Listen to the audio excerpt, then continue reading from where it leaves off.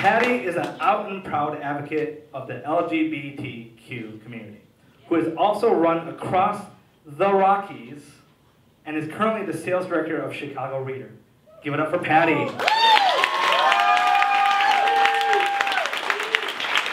Keep it going.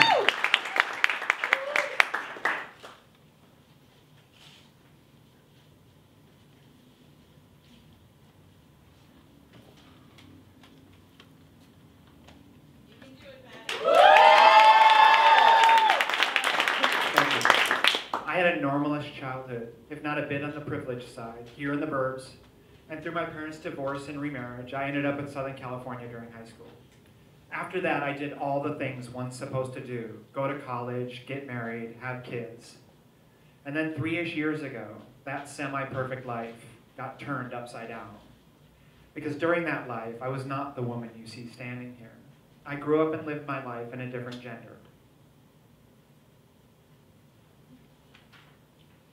So I'm turning 46 and I'm grappling with the biggest life change ever. I sat in my therapist's office week after week, struggling to say what I knew was in my head, what my truth was, in a safe space where someone was trained to do this, and I still couldn't say it.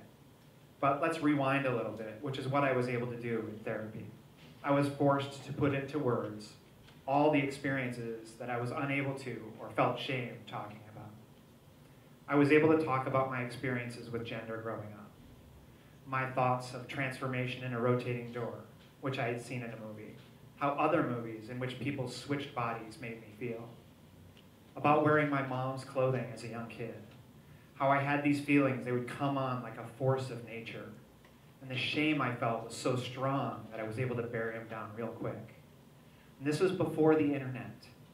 I'd heard of Renee Richards, I'd heard of Christine Jorgensen.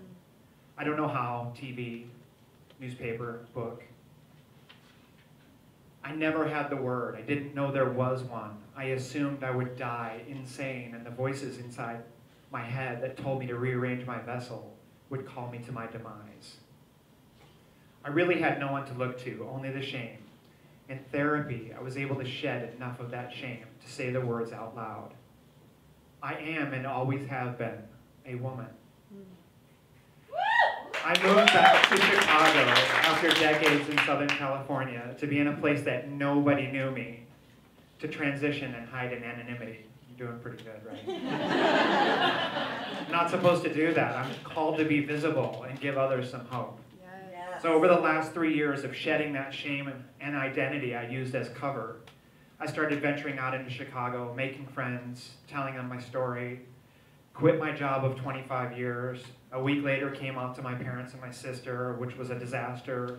But I gained more courage, got comfortable being uncomfortable, let more people in, and then somehow ended up on the cover of Cranes. With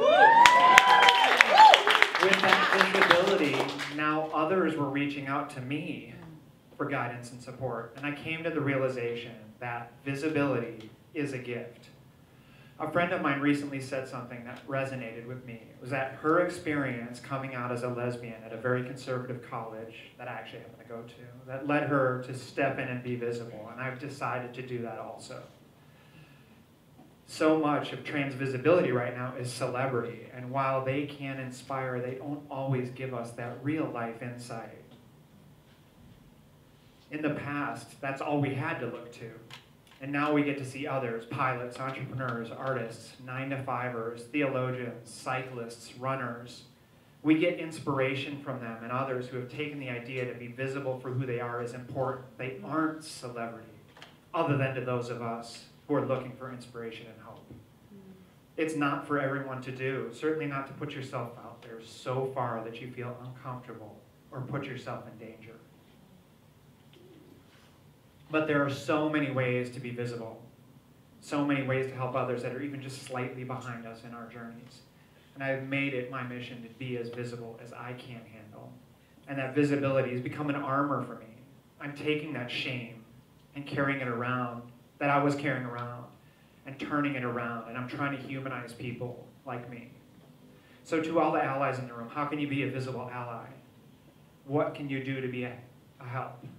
It's easy to be an ally when we're standing right next to you. We're a reminder of that. One of the biggest things you can do is stand for us when we're not there.